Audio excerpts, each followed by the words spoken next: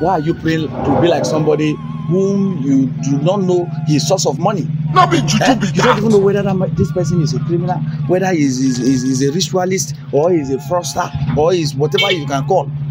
A square. I swear, I really want to be like you. You be mumu. Why are you laughing? Golden. Why do you want to be like me? Like, look at the way you're living big. The house, see your compound, the cars, like your adventurous life. Like, I mean. You be mumu. Golden, let me tell you one thing. Do you know that it is very difficult to make money, but very easy to spend it? Are you aware of that? Papa, show me the way. I know, like, we really need to upgrade in life. You understand? It's alright. I have a meeting to catch up with. When I get back, I will let you know what our friends for. I will show you the way, if it is the way that you want. Thank you. Mr. Soy, Yes. please show him where to get bread. He said he need bread. Oh, bread. Yeah. It's okay, sir. Yeah.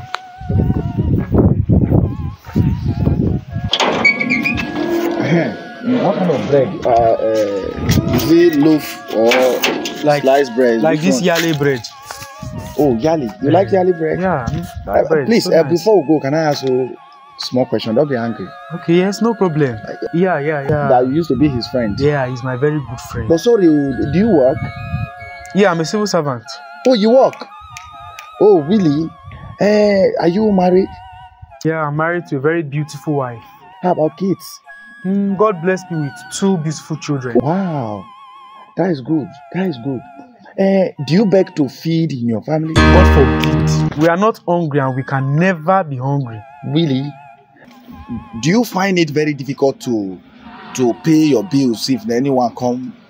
You know? I don't have any problems with that. Oh, you don't have a problem with that? Then why are you looking up to be like somebody like my boss? Why do you want to be like my boss? Why all these interrogations? Yes, I'm telling you these interrogations because you're about to put yourself into high blood pressure. Yes, live within your means. Remember, God doesn't like excess and extravagant life. Do you understand what I'm telling you? Because excess wealth goes with what? With extraordinary problems. But I can't pray to remain the way I am. I really need an upgrade in life. Why are you praying to be like somebody whom you do not know his source of money? You don't even know whether this person is a criminal, whether he's a ritualist, or he's a fraudster, or is whatever you can call. You are looking up to him. I am telling you all these stories. See, listen, I am telling you all these stories because ever since my Oga built this house, he has never passed a night in this house. He can only come during the daytime, but once night falls, he goes out and sleep outside. Why is he not sleeping here? Are you serious? I am telling you the truth. See, you have to be contented with what you have. And choose the best way to live your life. You better go back to Abuja and live peacefully with your family. Since you say you don't have problem with bills or food or whatever, don't you have to be contented with them? Now you're having wife, you have kids, and you have food, you have everything you want. Why are you still looking up to somebody who you do not have the idea? See, I'm only having mercy on you. Don't report me to him that I told you something like this. I've told you my own, as God want me to tell you.